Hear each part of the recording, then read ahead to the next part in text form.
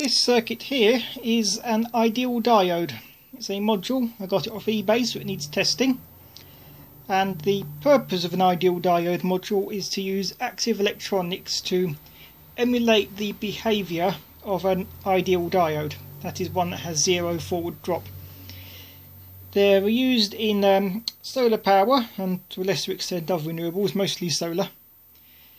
Because we need a blocking diode, and even with a Schottky, when you're trying to shove 10 amps through it, you're going to get a fair bit of drop. A 12 volt system, 1 volt drop, that's 1/12 of your energy is just being wasted. So the very cheap off of eBay module here, light a bit better, is just a way to improve efficiency a little for very low cost. I've got it hooked up to my Bentley power supply in the shadows over there on the input, and this dummy load on the output, and my voltmeter placed across it. That's because I need to test this thing that came off eBay. So I need to test forward drop, is it really near zero as it should be? Reverse, well, any current pass when it's backwards, and can it handle the load? Well, I can't test that. I haven't got a power supply that will handle 10 amps, but this one will do 3, and that's good enough for now. So let's test it. Power supply is at 0 volts.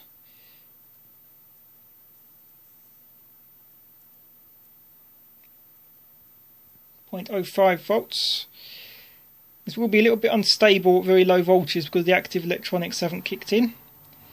But once this goes up high, there we go, the actives kick in. And forward drop, we've got 2.5 volts on the inputs, forward drop is 0.9. Dropping now to 0. That's not bad. I'm currently putting 400 milliamps through it, 0 forward drop. Now let's test if this thing can take the full load for the full input voltage of a solar panel, which is I call it 20 volts, maybe a bit higher. There we go, 15 volts, 2 amps going through. VFD is now 0.03. I hope this is actually going to the load, not being somehow wasted inside that thing.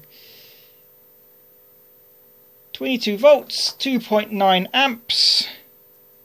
Forward drop 0.05. That is pretty good, I would say. Right, let's check that.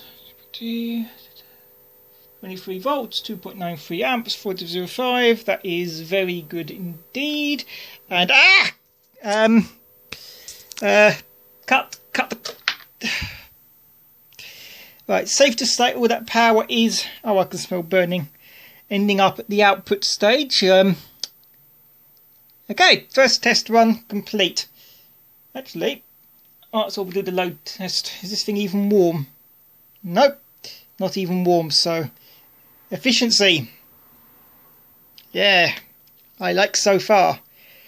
But can this thing handle reverse voltage? Okay, I've turned it around. I still smell burning wood. And that should be reading something. Why is that not reading anything? I've got a wiring error somewhere.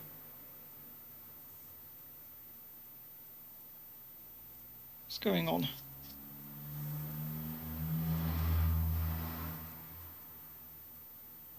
There we go. I hadn't reconnected the cable that I hastily pulled out when it started to smoulder. So, let's try it. Input voltage 5 volts,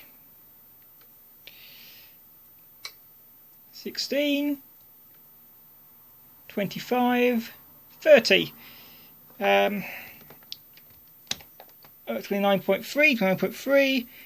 So, yep, all of the voltage is being blocked. Current flow is 0, which means as a blocking diode, it blocks. Test 2, passed. Well, I wouldn't entirely trust it because I do have some issues. There's a critical component you can't see on this not very nice camera, which has the part number filed off. I think some of those resistors and capacitors are actually dummies, and it's a 3-layer PCB with some of the tracks run for no good reason on the inside. So whoever designed this thing does not want it reverse engineered. But as testing a black box, it works. It takes 3 amps. It says it will take more. I don't entirely trust that. But it does have a nice big heatsink on the back. It's got a VFD of pretty much nothing. Its leakage current or quiescent current is 0. I couldn't even read it when I had the element disconnected.